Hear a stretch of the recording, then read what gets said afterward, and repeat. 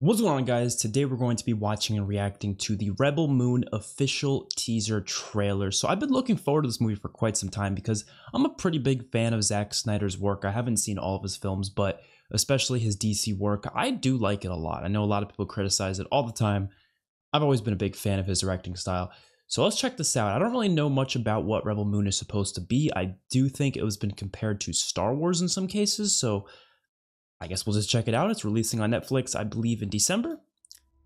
Very curious to see what it's like. I just got back from my Mexico trip, by the way. Had a great time, but I am exhausted. So if I look really tired, that's why.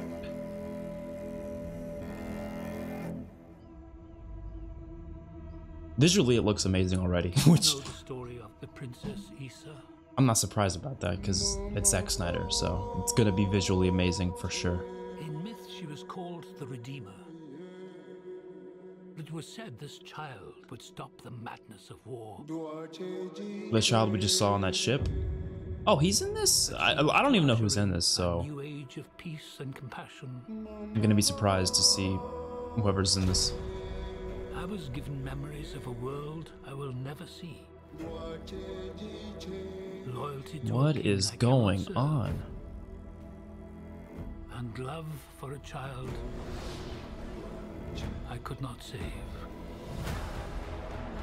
Is that lady the child, but older? What do you think they want? I love how it feels like the old times, but it also has all this futuristic stuff to it. Oh, and he's in this? I am a child of war. I was taught that love is weak. Are these like the Nazis or something? the way they're, you know. There is a difference. What the hell? Revenge. This looks so cool. There is a price to pay for your defiance. Such a unique universe. It looks really awesome though. One moment.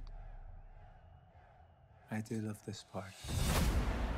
Hold on. I'm just so impressed with how it looks more than anything. We're not here to bring any. Are you ready? That girl looked like she had lightsabers. You and I both know fear. I mean, this proves to me that a Zack Snyder Star Wars movie would be amazing. Let's show them we are more than the shackles that bind us. Oh my god. Oh, you gotta have a slow-mo shot in a Zack Snyder movie. Gotta have it. Whoa. King is a man, and a man can fail. But a myth is indestructible. This looks like Game of Thrones and Star Wars had a baby. Plus a bunch of other mythical things. Protect each other and show them no mercy.